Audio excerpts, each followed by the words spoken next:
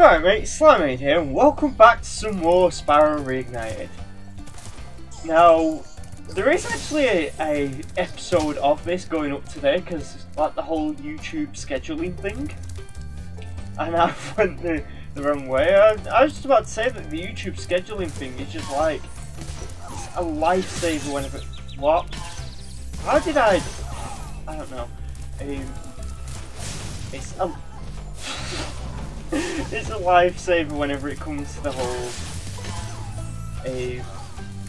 like putting out videos and that, because that means I can just like have a video edited and I can upload it all on the same day and then have it like come out a few days afterwards. I was actually going to record yesterday, and I went to the shop and grabbed myself a Subway sandwich, and I was going to say, oh yeah, I got one of my favourite meals, a Subway from Subway, and you know, stuff like that. But then it was given like this this dessert I'd never had before, and I don't know, it just had a really weird taste to it that actually made me feel kind of ill for the rest of the day, and it put me off like doing anything because I felt a bit sick. Yeah, here we are with some more Spyro Reignited. Now, you've probably noticed that recently my upload schedule has been a bit thingy, and that's because I've realised that juggling two series is actually kind of tricky. I'm still going to try it though, but it is kind of tricky. I didn't mean to stand on that. I have went about entering this level in a bit of a strange way, because most people would normally go through that first cave, but I've decided not to. Yeah, thanks man, thanks a lot.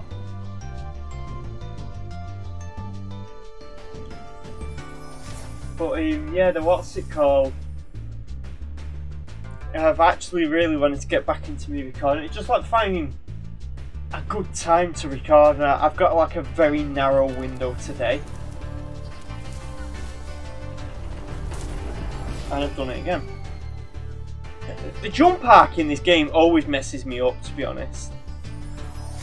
It's one thing that still to this day, even after all these years of this being out, which, wow, it's actually surprised that this game is like, what, 4 years old now? That I've still not really got the hang of it. Go away. Of the jump arc. May as well grab this while I'm here. Oh, I was hoping that would like bounce down here, one of them wizards on the end, like got a new app for you, mate. But yeah, one thing that I've actually been doing recently is I've been getting back into... How did that even hit me? Getting back into shiny hunting. Also, this is just like really strange to bring up, but these guys in the original version of this game weren't metal spiders, they were actually big beetles. And the whole gimmick with this area is that these guys here, if you stand in the what's it called, they'll turn around and run after you. I remember hearing loads of stories about people when they were little kids being absolutely terrified of this area. Yeah, what's it called? Oh, he almost got me there. Do these guys turn red whenever...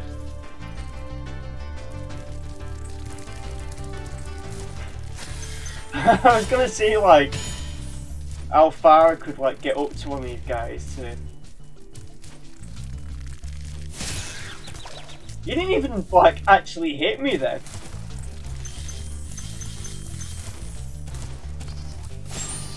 But yeah, recently I've been getting back into shiny hunting. So whenever I've been bored, all I've actually been doing is just booting up a lot of the older games, actually, like X and Y and that, because that's one thing I think I've mentioned it a few times on my channel already, but I want to mention it again. I actually the last main series Pokemon game that I actually bought was Ultra Sun and Ultra Moon. I mean, technically I have bought like Pokemon Crystal and that afterwards, but that's like, again, that's an old game. You get the point there. But the latest released one, I should really say, was actually Ultra Sun and Ultra Moon. And I've never really bothered getting the Switch games because honestly I'm just disappointed, and I don't really think anyone would blame me for being disappointed. It's one where we can actually break out. Yeah, it is. I safely just like glide over there. Oh wait, yeah, I thought this guy only ran around in a little room, but this is kind of disorientating. I think this might have been the little room that I was thinking of. I thought I actually hit him then. I was getting like pretty excited about that. But yeah, and while I've been shiny hunting and that, I've actually been watching like One Punch Man and that. So I don't know, I just thought it was a bit of a little tangent to bring up while we chase down an egg thief. Is that everything in this area that we just grabbed? Because there's actually a unique gimmick to this. As you can see, we can't really get back, but there's these fairies that kind of just like place you up here for some reason. Would have thought you would have placed me a little further down, but this is another supercharged spot, which I kind of grossly underestimated where we'd be heading then. But this is like kind of the gimmick of this level, supercharging. I mean, it was kind of the gimmick of Wizard's Peak, but there's a few levels later on, one in particular that's really infamous for supercharge. People who have played already know that I'm going on about treetops. With jumping and gliding, and really explore. I do find it really interesting though that this is like the only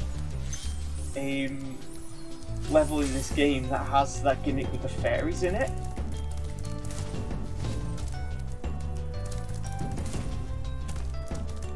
Yeah, I've just been completely sidetracked. Normally by now, I feel like I've run out of literally everything I would normally say. Yeah, that doesn't work, mate. Oh, actually, yeah, there's actually something really interesting. High Caves is actually in a really strange situation whenever it comes to Spyro, because what is playing in the background now is the High Caves theme. However, it wasn't there's actually two High Caves themes. There's the one that's playing now, and then there's also one that... Did he just teleport? There's also one that was made... Because this one that's playing now is... Like I said, this is...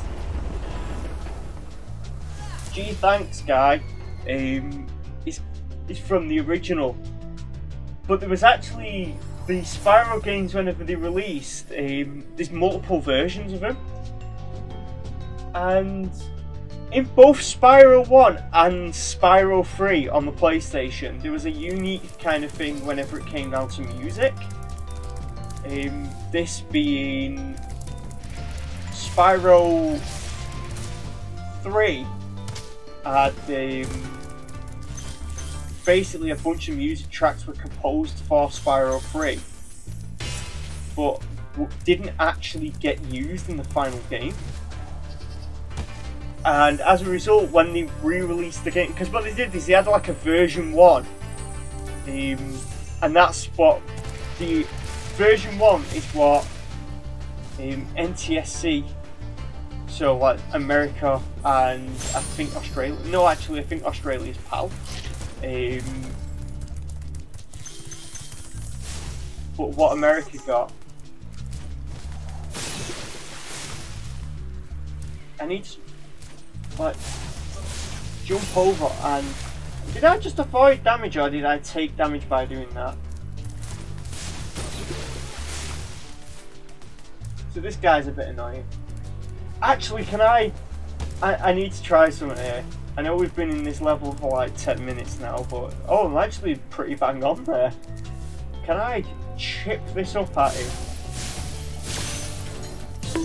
Yes! That worked! That actually worked! I didn't think that would actually work! That's actually incredible, that. But yeah, now we've got to just drop down, the fairies will grab us and then put us all away in that little cave. But there is, yeah, I was saying about the music. And essentially,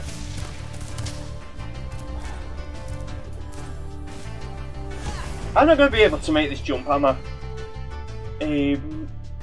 Essentially what happened with the music is Spyro 3 had a lot of like finished tracks that actually weren't put into the places that they were supposed to be. So if I remember correctly, Dino Mines,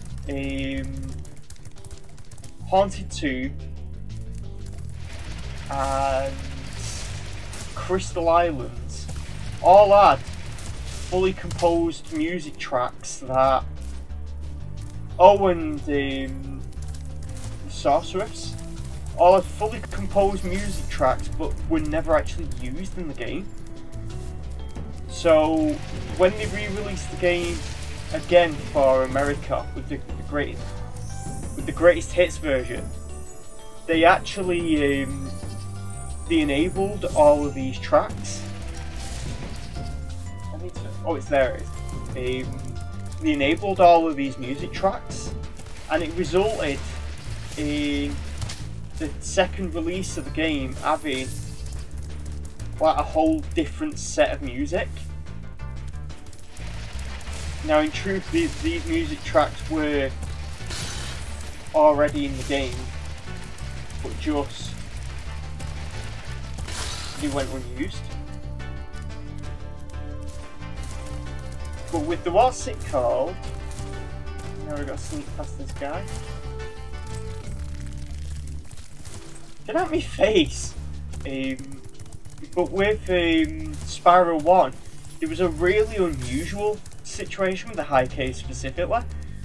So the track that you're hearing now is, remember that tree tops that I mentioned before? The track that's actually playing now is actually a slowed down version of that. And this game, at least in the original versions, had like a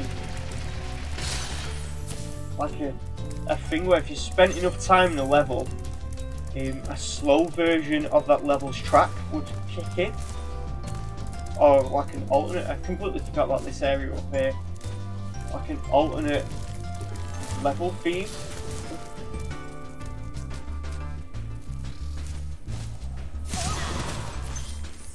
Like an alternate level theme would play, and what would end up happening is this level would end up. Oh, this is the other power up. Spyro now actually has super fire. So now all these, I think they're called metal back spiders. We can just take them out like that. So not only can you head charge them, you can go up here and get the fairy kiss, which you didn't need to do it again, to be honest. All I want to do is try and get these idiots, and that's happened again. Yeah, essentially what happened with the music track in this level is this uses a slowed down version of Treetops, but in the PAL version of the game, which was like a 1.1 version compared to the NCSE version, what ended up happening was the actual High Caves theme was like, added. I swear that there's something through that wall there that I'm missing. I think it's like 6 extra gems. But essentially what happened was when they remade this game, they were basing it off of the NTSC version. So the actual High Caves theme, the one that was fully composed for it, actually went completely unused. Oh, there's one of the extra gems. So it never even got a remix for Reignited. So what I'm going to do now is I'm actually going to play the actual High Caves theme for a bit while I collect the rest of the gems.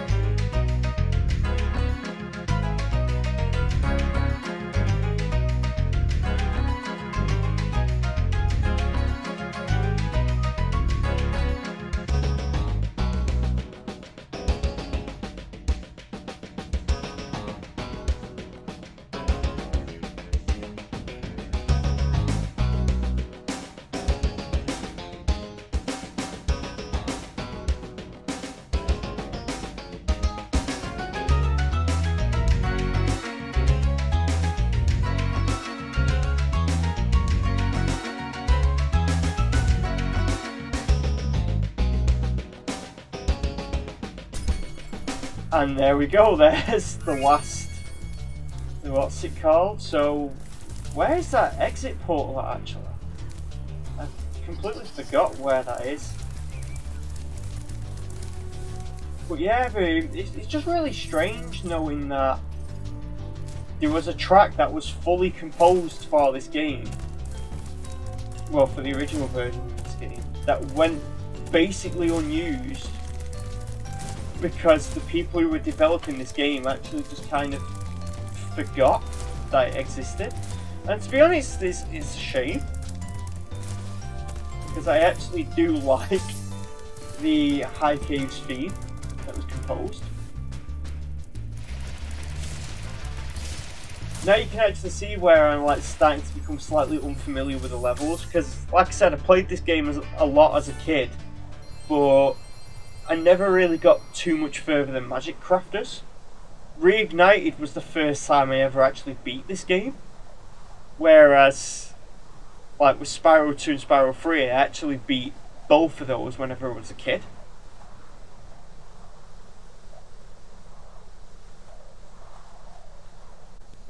I keep wanting to comment on the skyboxes. I've become like a little obsessed with the skyboxes in this game. Ah! Not into the flight levels. It's like the not into the pit. It burns! Did he just shoot me backwards? Yeah, that's Wizard's Peak. I've just been there. There's a Black Mage. One of my favourite like Final Fantasy character things. Oh, actually, this is the boss level. I'm just gonna burn a few sheep while I thought I just got him, but yeah, no, we'll do the boss level while we're here, because typically the boss level's quite short. I think there's only really one that's like super long anyway. Actually no, there's two that's like decent length. But yeah, what's it called? It's really strange, like the amount of times that there's just been like really weird, quirky things with the music of Spyro. Actually, here's something that's quite fun. A lot of people probably know by now that the Spyro Trilogy music was actually composed by Stuart Copeland, who was the drummer for the band The Police. But what a lot of people actually don't know is that all of the tracks that he composed for Spyro 1 actually have different names. Because he's like, I think the most famous example of this is whenever he released his own album. I think in 2000s, and he actually put the theme for a level later in this game called Sharks. Where's he going now?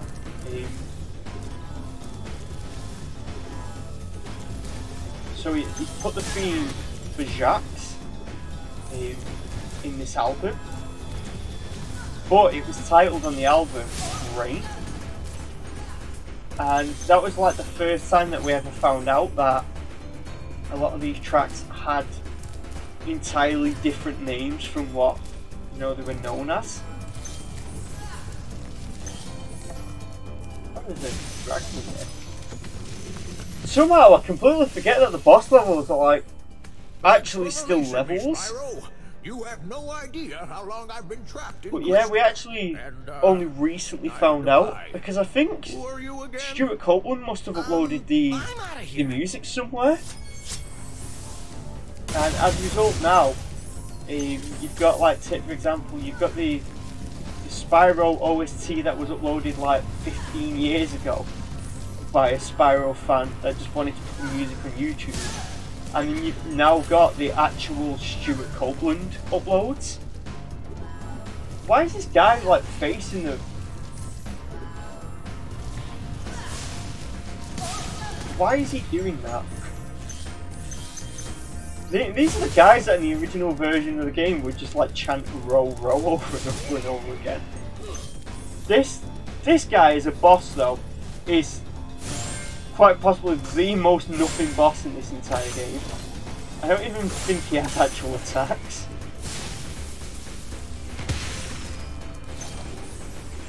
Yeah, I don't think those firework boxes are supposed to work like that. And then that's that boss killed and dead and such.